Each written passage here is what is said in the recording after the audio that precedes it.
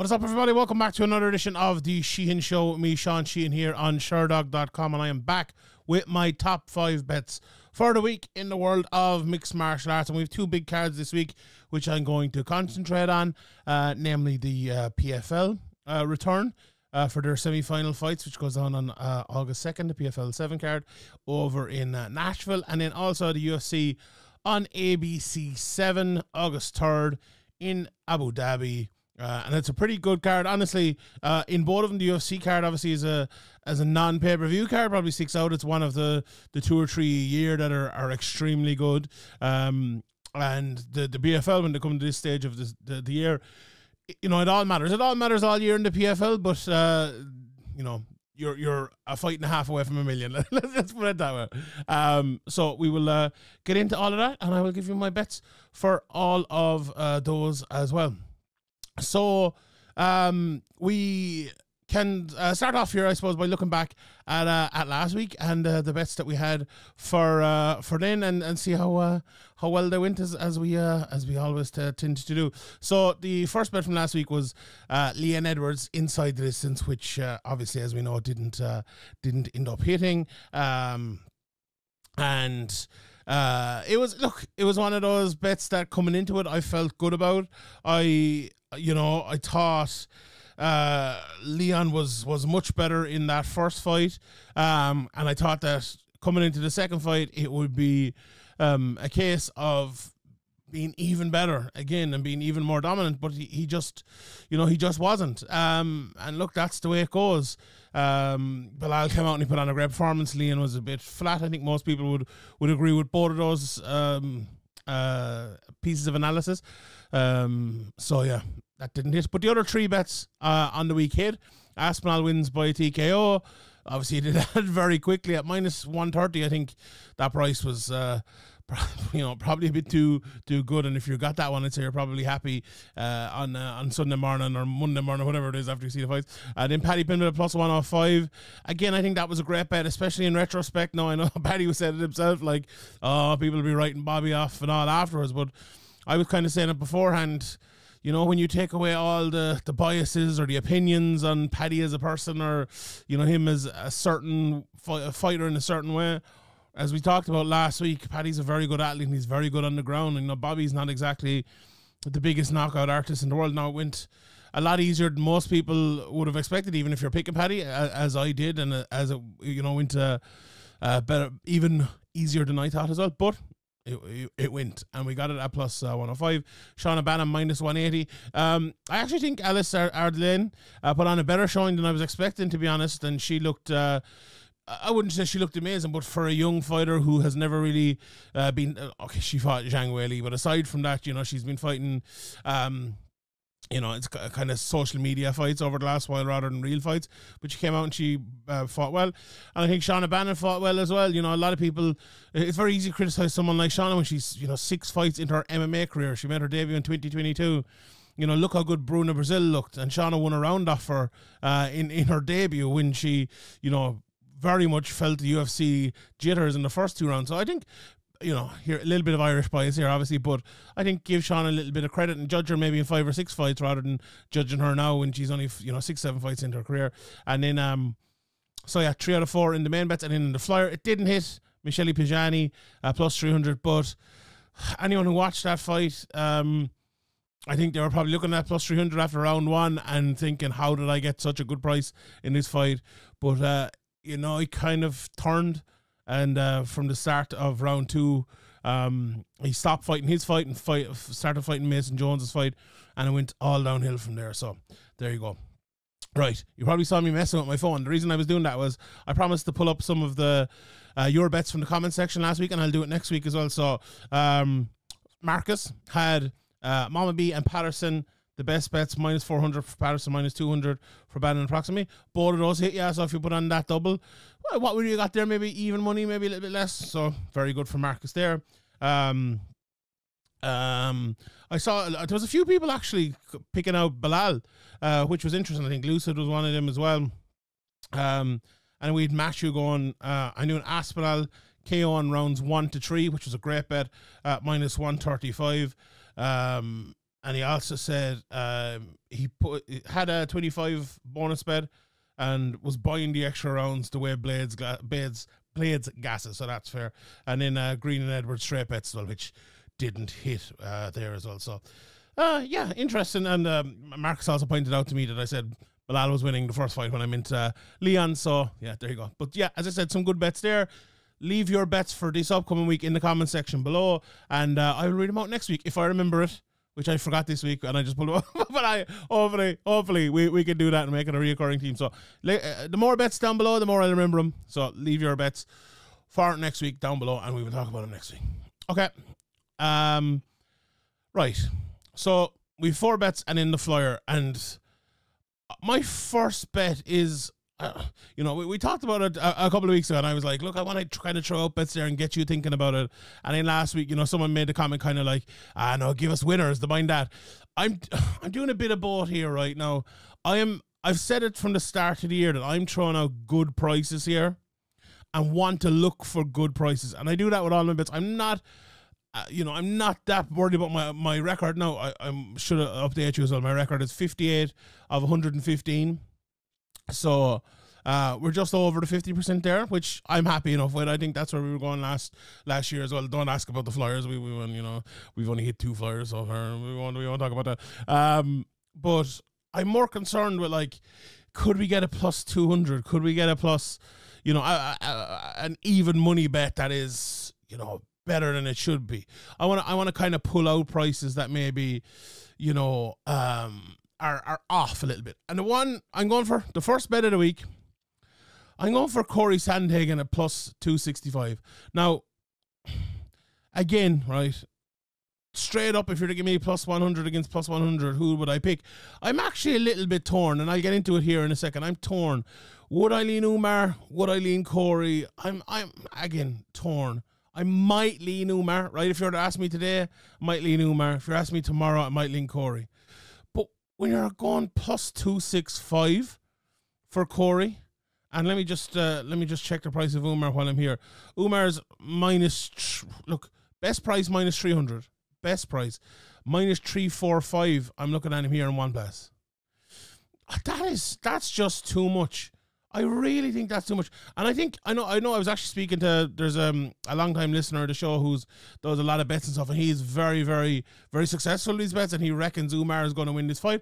And I've actually, no problem with that. When you look at a guy who's 17-0 with 9 finishes, and he's beaten some good guys along the way, he's never fought anyone the level of Cory. But that's still, right, if you get to that, you've shown your quality, I've no problem with you picking him. But is there anyone out there that truly believes that this is a minus, what did I say, minus 345 fight? Now, in retrospect, if he goes on and wins it, and then goes on and win the title and stuff, maybe we could look back. But even then, you look at Cory Sandhagen, you look at his record over the last while, 17-4, 10 finishes in there. He's won his last 3 fights in a row. The only fights he's lost, in the UFC in the last, ever in the UFC are all to champions, bettor Jan, TJ Dillashaw, and Sterling, and a split decision to Dillashaw, a decision against Jan as well, and obviously the Sterling fight we know ended very, very quickly in Sterling's pomp. But I suppose you could say the same about Sandhagen in a way. He hasn't beaten the level, but he has, beaten Song Yadong like that. Cheetah, a bit of a different one, not the greatest fight, but beating Rob Font as well. Frank Yeager, again, different one. Frankie his career was kind of over at that stage. It's hard to argue that Sandhagen isn't more proven, right? But that doesn't really matter, right? At one stage, John Jones wasn't proven, Habib wasn't proven, all that. That doesn't. I never really buy into that, right? But at the same time, to go to the point I made earlier, right? Let's say if Umar goes on and becomes champion, is he still this much ahead of someone like Sandhagen? Well, he's not really, is he, considering like Sandhagen? What's Sandhagen rank? I don't have rankings up in front of me here, but he's probably ranked in the top 4 or 5. I can pull him up here. Let's do it. Thankfully, we have the internet with us. He's ranked 2. He's ranked 2 in the division. So even then, even if he goes on and he becomes champion or whatever, Sandhagen is one of the top guys up there, and I think he deserves a little bit of respect. Now, forget about that. We can talk about respect and all that. Respect is no good when we're talking about cold, hard cash. And if I'm coming out here giving you a bet, I better have some backing for it, and I think I do, right? So, look, I'll go with the quick pop, the easy stuff first. You go back and you watch Umar's last fight against Bezat Al Machin, whose name I cannot say. But I went back and watched that fight yesterday or today, whenever it was. He got dropped in that fight, you know, and he turned into, obviously, a very good top control wrestler. Now, he doesn't always do that in fights. Look, we can see him wrestle. As we say, we have 14 and a half minutes or maybe a little bit less in that fight of him wrestling. And you know, a lot of the time out of him, we see a lot of striking, but then, you know, some submissions after it. Obviously, he's won a lot of fights by submission. I think Umar was one of those guys as well, I think, until he got the knockout against Honey Barsolas. A lot of people were kind of saying, you know, he's never, you know, he's only knocked one person out, and it happened, you know, a long time ago. He's, you know, he's never going to knock anyone. That's just the way he's going to be as a fighter, you know. But like, without actually watching him, a little bit like RoboCop last week, the commentary were like, oh, this guy's a BJJ black belt, and I was like, have you watched these last 3 or 4 fights? This guy goes out and strikes in all of these fights. Like, what are you talking about? And like, Umar's a little bit different now in that he can, you know, he can do it all. But you look at the name and you think, oh, he's going to wrestle. You look at the record, he's a lot of submissions. You think he's going to, you know, fight on the ground. But I actually think he'll be happy to fight Cory on the feet. Now, will he be happy to continually fight Cory on the feet for a full 25 minutes? I would say no. Maybe though. Like, if that happened, would I be completely and utterly shocked? I wouldn't be, right? But I think he will add in takedowns and all that, right? So. Right, but so to go back to just the quick easy point there, the last fight against Beksad, he did get dropped and he got hit really hard. And Sandhagen, as we know the Frankie Edgar fight and others, he is a guy that can hit you early and they can hurt you early and hit you with something you're not expecting. I think the biggest issue in Umar's game as well, before I move on to Sandhagen, is I think he's very good at going forward and running the game, running the fight, putting on the pace, using his jab or getting his takedowns, whatever it might be. I don't think he's great. No, he's good at wrestling in a defensive manner. Let's say if he gets, as in that fight, he got knocked down, he got put to the pit of his collar, and then he wrestles out. He's very good at that. But I don't think he's the best counter striker when under pressure, right? So some people, they want you to push forward against them so they can counter you. I don't think that's necessarily, and I don't think it is Umar's best game. I don't think he's great at that. So if you're Sandhagen, right, what do? Well, you go out and you push him backwards. You make him try to, or force him to have to be a counter striker, and you attempt to win the fight that way. Easier said than done. As I said, Umar is really good offensively, and you know he loves controlling the fight. Like, I think the biggest thing about Umar, forget about the strike and the wrestling, it's control with him, and mostly in the striking, right? We can easily talk about control the wrestling, right? But he loves to control the striking. Sandhagen has to take that away from him. So just to move to Sandhagen, right? And the reason I'm picking him is twofold. And I'm not that I'm necessarily picking him. I'm picking him at that price. I think he's, one, dangerous. Two, has the ability to take the control away from fights. And three, and 2.5 will go here. He has the ability to push guys back and push himself forward that few do in that division. And plus if he is taken down, he's going to struggle. Everyone's going to struggle, but he has submissions and he's good off of his, good off his back, and will sweep and stuff like that. But the third part, Trevor Whitman, I'm very interested by this. Now, I have great respect for Trevor Whitman. I actually think he's probably the best coach in the history of the sport. Honestly, I think that much of him. I wonder how it'll work for Cory Sandhagen, because I feel like Cory's one of those guys that's almost the exact opposite of a Trevor Whitman fighter. Now, does he need a bit of Trevor Whitman? Will that make him a better fighter? Will that make him control it even more? I'm actually skeptical, right? And for someone who's given him as the bet, I maybe I should be less skeptical and bite into it. But if it does go right and it does help him, I think it'll help him massively, right? I think if he fights a more like feinting and jabbing game and it goes badly for him, it could be a disaster. Could be an absolute disaster. But if he fights that game while being able to push forward, and it goes well for him, it could be a masterclass, or an absolute masterstroke it could be.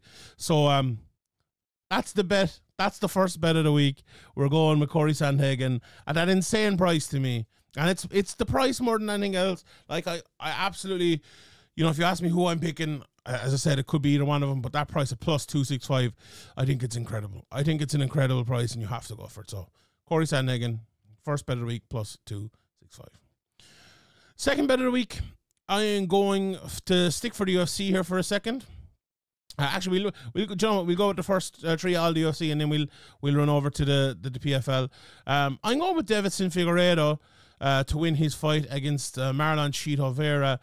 And look, I'm going for this basically straight up on who's the better fighter. I think Deiveson, when he came up, I was a bit skeptical about him fighting up the weight class, but what he did against Rob Font, especially, Cody Garbrandt, was, a little bit different. I think it's a different sort of matchup, but I think his performance against Rob Font was very, very good.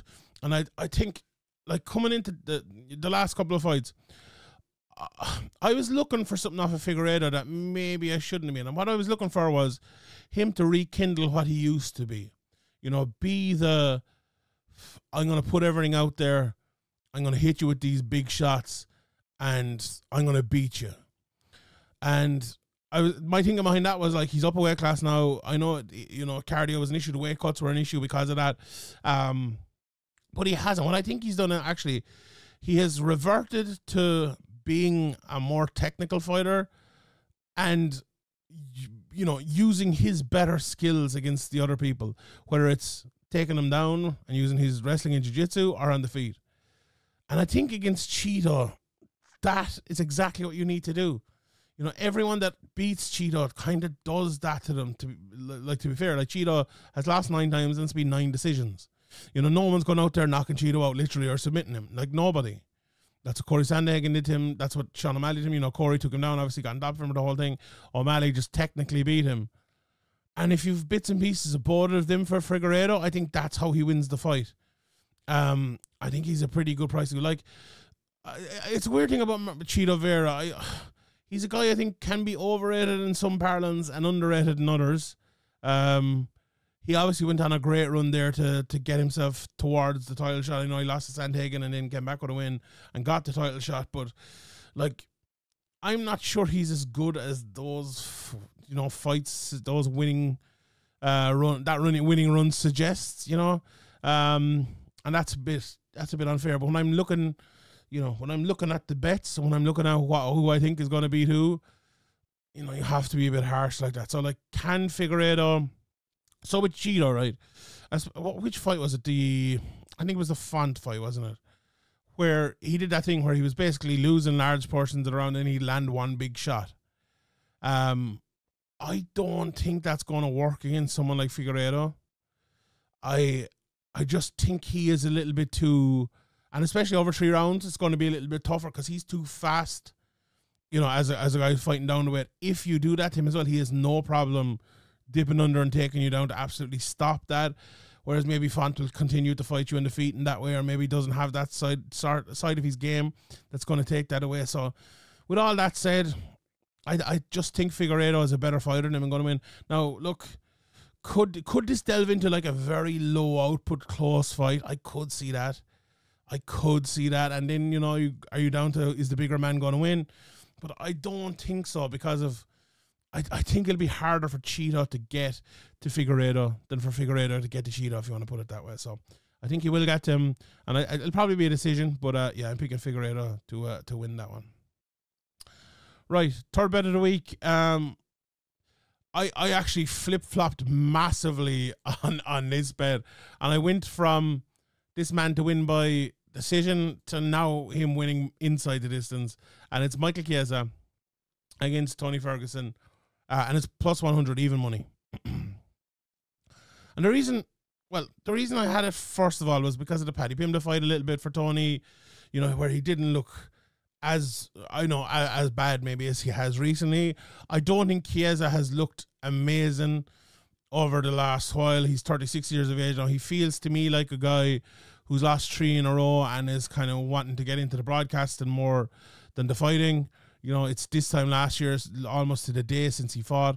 Before that, it was a year and a half since he fought. So, you know, as I said, this will be his third fight since 2021. It's not, you know, Tony Ferguson in, as we know, you know, in the dying embers of his career again. But, you know, in his last few fights, he hasn't been finished early in any of them. Like, you know, Paddy went to decision with him. It was the third round against Bobby Green, the fourth round against Nate. It was the second round against Chandler. Decision, fifth round knockout against Gaethje. Like, so he's not just going in there and getting finished easy. So that's what I was kind of looking at, right?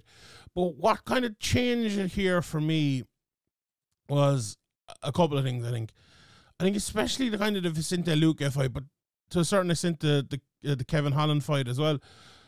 For Michael Chiesa, and even you go back further for him. Look, his last 3 fights in a row are decision wins.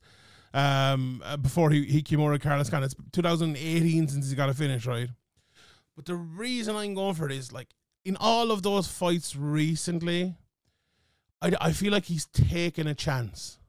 And what I mean by that is, I feel Chiesa is the type of guy at this stage of his career who will go out there and will be unwilling to, like, jab a guy up or to get on top and just lay on him and win a fight that way. I feel like whatever he does, he'll do it towards getting the finish. Like, he'll take massive chances. And would you be massively surprised if Ferguson ended up catching him in something? You know, at this stage of his career, you'd have to be. But if the fight goes to the ground, which I think it will, it becomes a more, how would you put it, an even fight. But it's hard for me to pick Tony Ferguson to win. And I feel like Chiesa will drag him to the ground when he gets inside. I could see Tony landing a few jabs and maybe hurting him or something like that, and Chiesa takes a chance and body locks him. I think Chiesa is stronger and bigger on the ground as well. You must remember that. I know he used to fight at 155, but he's more genuine 170-pounder than Tony Ferguson is. And I think once he gets on top, you know, I think it's going to be tough for Tony not to give up something there. You know, we've seen Tony submitted in the past before 3 times. Bobby Green even submitted him, which is not a great sign, you know, especially after what we saw last weekend. But yeah, I just think Chiesa is going to take that chance to take it to the ground, and I think he's probably going to finish him there with a submission. So Chiesa inside the distance, plus 100 is bet number 3. Right, we'll touch on the rest of the UFC in a second, but the last 2 bets of the week are from the PFL. The easiest bet, I think, for me to pick this week, and maybe that's a bit harsh, but Sergey Bilostenniy at minus 162.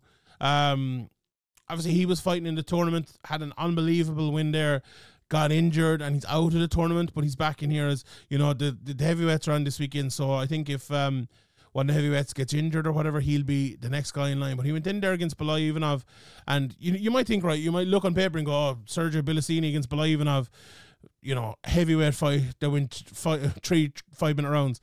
You're thinking, Shani, what are you talking about? But it was a really good fight. Like, literally, was it a top 10 fight of the year? I would nearly go as far as to say that. It was a very, very good fight, and he performed really, really, really well in that. And, you know, he lost to Tyrell Fortune via disqualification the last time they fought. So he is, you know, he's going to try to make, and it was, you know, there wasn't much to see in that fight. It was only a few minutes. He has a point to prove. He'll want to win that fight. And I suppose the same thing could be said for Fortune, who, you know, was, you know, he's only fought once since that fight, obviously in the regular season. Fought Marcelo Gone, didn't make it in. And, you know, literally, look here. Someone will probably get injured, let's be honest. You know, someone might get injured. This heavyweights this year, a lot of them been getting injured. This could really be a fight to win you a place in the million tournament. And now that plays a part in it. But I also think, I think what plays a part in it is Sergey's ability against Fortune to be faster and more technical. Like, I think Fortune is a guy who goes out there, he's probably more technical than he is given credit for. And he's, you know, 34 years of age. He's 6'2". He's, you know, big and strong and fast with a lot of knockouts. Both are very similar, you know, like 8 knockouts for Fortune, 8 knockouts for Bilostenniy, 4 decisions for Fortune, 4 decisions for Bilostenniy.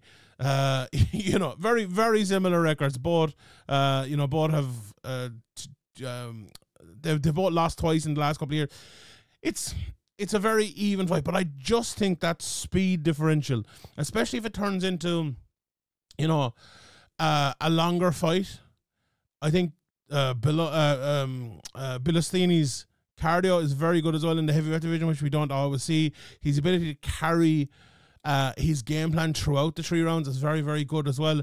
And I just think overall, like, Fortune is one of those guys that I like him, and he's caught some good guys, but I think this might be the level. Like, he's lost to Vassell, he's lost to Tim Johnson. Like, the best win of his career is probably the side Soma, maybe Matt Mitrion one. You know, obviously the Golan win, I suppose, last time was a pretty good one as well. But yeah, I think Bilostenny's just better all around, and I think he'll win that fight. So there you go. That price is -162. Honestly, I was expecting that to be maybe -262. So when I saw it, I was like, okay, that's one of my first bets. And the Flier, you can ignore me at this point because I always get these wrong. But I'm going for the straight up price of Jena Bishop at +410 as my Flyer of the week. And honestly, I think it's a pretty good Flyer now. If you're to give me a straight up bet who's going to win between Jena Bishop and Dakota Ditcheva, well, I've actually picked Jena Bishop if you listen to my previous show with Mike. But again, I think it'd be, to me, 50-50. Went back and I watched just to make sure, because this is one of those bets you look at and go, that price is insane. It's way too big. What's going on here? But then you go, right, but will she actually win? And I went back and I watched a few of her fights. I watched the Ilara Joanna fight, the Elena Kalinou fight. She went to the split decision with Talia Santos last time out. And the level, especially in the first 2 fights I mentioned there, her ability to get the fight to the ground when her opponents are like striking right at her is really, really, really good. And that's how she's going to win this fight. Let's be honest here. She's 38 years of age. She's 5'4". You know, she's older and smaller and less experienced. And, you know, all of that, it's all going against her here. And I suppose that's why she's the price she is. But I'll tell you what, Jena Bishop is a good fighter. And she only made her debut in 2021. She made her Bellator debut in 2023. She made her PFL debut in 2024. And it's been a whirlwind for her. And she's one of those fighters where, you know, you look at her and she's primed to play a spoiler. I like, she just is. Now, the Chieva at the other side of it, look, she's one of the best prospects in the sport. There's no doubt about it. Her striking is brilliant. Her jab, her use of size is all absolutely fantastic, right? And again, will she win the fight? She very well could. I wouldn't at all be surprised if I heard. I'm at Ian O'Neill's wedding this weekend, so I won't be able to watch it live. But if I woke up tonight, and I'm going to be doing my my post fight on Monday or Tuesday anyway, so tune in for that. But when I come on a Monday or Tuesday evening and I go and watch those fights, would I be at all surprised? I wouldn't, you know. But I also wouldn't be surprised if Jena Bishop won. And that's a weird thing to say about someone who's +410. I think that price is way too much. I understand with the Chieva, what she's done in her career and all the hype around her and all. If she was, you know, +200, +250 of Jena Bishop, absolutely could understand it. The Chieva's done enough to garner or warrant being favoured, but I don't think +410. I know she's not +410 everywhere, but she is around +375 other places. I think that is a crazy big price. And Jena Bishop's wrestling is very, very good. If at first she gets in and Ditcheva spoils her work, takes her down, I'll tell you what, that +410 is looking very, very, very good. So we'll go for there. Right. Okay.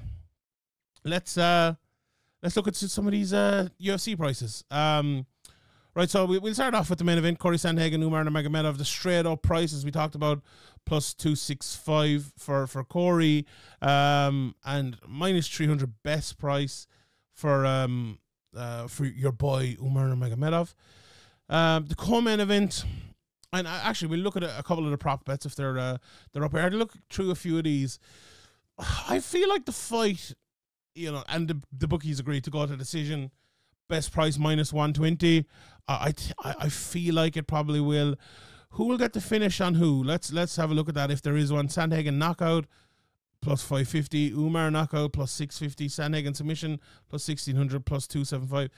So, Sandhagen submission, that's very, very, like, if you want a big flyer, I don't think that's necessarily bad. So let's, we can have a look at that. And the co-main event, Shara Bullet, it was good, I suppose, in his last fight, but a lot of people said to me after Achani, is he as good as they're making out? And that, I'm not sure, to be honest. I'm still, I think the jury's still out now. Will he beat Michel Olashechuk? I think he probably will. Is minus 238 a good price? I think it's probably not bad. We obviously talked about Deiveson against Vera. We talked about Chiesa against Ferguson, although the straight up price in that best price minus 520 for Chiesa, plus 475 for Ferguson. That's pretty big. Like, to be honest, Ferguson Flier at that, after what we talked about earlier on, like, Chiesa's not exactly a spring chicken either. He's not exactly at the top part of his career. I wouldn't be massively surprised if Ferguson won it, but there you go. One of my bets was going to be Mackenzie Dern, but I've kind of backed out of it. I just think she's a better fighter than Lupi. I like her at that price. Minifield, Murzanov. Again, I love picking Minifield as an underdog, and I'm often wrong. And when I pick against him, I'm wrong as well. So, is, plus 180 big enough? Minus 205. You know what? I probably lean to plus 180. I'll lean with Minifield there. Fernandez is a big favorite. Mays is the underdog against Gaziev. Yeah, I think Gaziev probably will win that. Here's a fight I want to quickly talk about. Gordon Kutateladze against Jordan Vucinic. Vucinic coming over from Cage Warriors against Kutateladze. Short notice, only 7 or 8 days notice, whatever it might be. I'll tell you what, I went back and I watched a bit of Kutateladze, and I'll tell you what, if Jordan Vucinic had a full camp for this, and he was fully prepared, I would be biting on that plus 180. I would be biting on that plus 180. Jordan Vucinic has good wrestling as well as very solid striking. I just worry if this fight goes a round and a half, 2.5 rounds, 3 rounds, that Vucinic could falter a little bit. But I'll tell you another thing. I would not touch the minus 210 on Kutateladze. Vucinic is a live dog in that one. I'm looking forward to seeing it. Sam Hughes and Victoria. Victoria's the favourite there, and I think rightly so. I like Jai Herbert as well as the favourite in that one. And Dennis Toulanan as well. We'll be picking him over Dumas. Can we find the PFL? We can indeed. So Linton Vassell and Popov, we gave the pricks for this, myself and Mike. I went for Popov. I think he went for Linton, if I'm not mistaken. Linton is best price, plus 225. Popov, minus 250. But again, Linton is one of those guys, when he turns up, he can shock the world. He absolutely can. But, do you know what? I don't think it's the worst price in Popov, to be honest. I think he'll win that. Carmouche is a big underdog. I think after her last performance, she has to be. I believe this price has swung pretty comprehensively. So it was started off minus 275, went all the way to minus 227. Yeah, so when I looked at it last week, it was minus 220-ish. And it's into minus 285 now. So there's been a big swing there towards Santos, and I think correctly. I think she will win that fight. And then we talked about the Bilostenniy fight. Someone on the undercard, Pergande is a massive favourite. I like Sergio Cosio. That price minus 225 in an ACA or something like that. I like Cody Law as well, but look at the deviation in prices. Minus 950 in some places is a bit much. But I think there's 1 or 2 more PFL fights here. Let's just quickly have a look at them. Indeed. Here's the Goltsov Johnson fight. Goltsov, actually, do you know, minus 420, I think he should be a bigger favourite than that, if I'll be honest. Again, if you can throw it into an ACA, it might be good. And in Dicheva, way too big for me. That plus 410, and in that one, let's have a bite in that, let's have a bite in that. So there you go. That's the betting show for the week. To recap, Cory Sandhagen, the price. This is a price bet. Don't worry about anything else. This is a price bet. Plus 265, minus 135 for Figueiredo, the former champ. Plus 100 for Chiesa inside the distance. Then Sergey Bilostenniy at minus 162 to win his fight over in PFL. And Jena Bishop, the flyer of the week, plus 410. If Man City can be taken down by Man United, then Jena Bishop can take down Man City fan Dakota Ditcheva. So we'll see how it goes. All right, everybody. Thank you very much for tuning in. My name is Sheehan for Sherdog.com, and I'll see you all next time.